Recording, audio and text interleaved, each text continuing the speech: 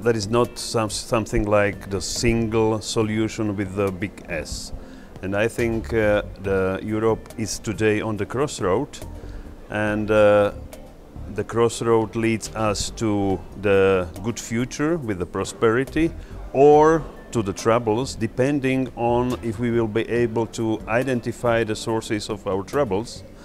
So my concern is that we are moving from the stage when we were able successfully to accumulate wealth, and to the situation when everybody, and especially politicians, are obsessed with the redistribution of the wealth. But before you start redistributing something, you need to first to create it. And I think the future of Europe depends very much on the ability to come back to old concepts, liberal concepts, that were at the very foundation of our success. And I think this, if I would be able to summarize it in one sentence, the recipe, liberal recipe for the success is the limited government and free market economy.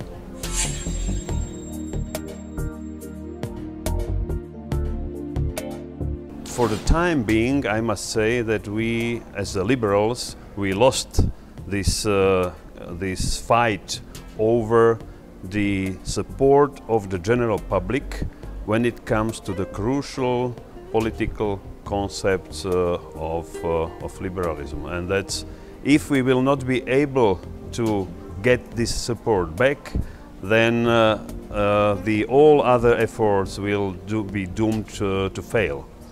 You know, it's not a technocratic matter or the question. You cannot change the policies like this. In order to change policies, you need to change politicians. In order to change politicians, you need to change the public perception what is good or bad. So we need to start almost from the scratch again, unfortunately.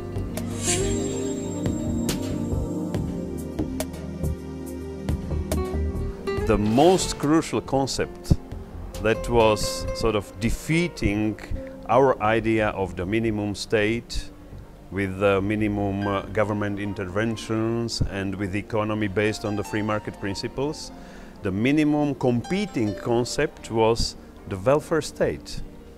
And the welfare state, the big state that is taking care of its citizens from the cradle to the grave, and it worked in some societies for a limited period of time, like in Sweden. It failed terribly when it was implemented in countries of Central and Eastern Europe in from 45 to 1990. There are clear limits. You cannot continue with that. It's not sustainable. It is not the government in a position to take care of every single aspect of your life. It's going to economic and social hell. As you know, the concept of the welfare state is generating the big debts. So our generation is irresponsibly moving this funding of that debt to our kids or the grandkids, and it is going to financially explode. Today you need to work with the emotions, and what liberals are good at is to win the rational argument.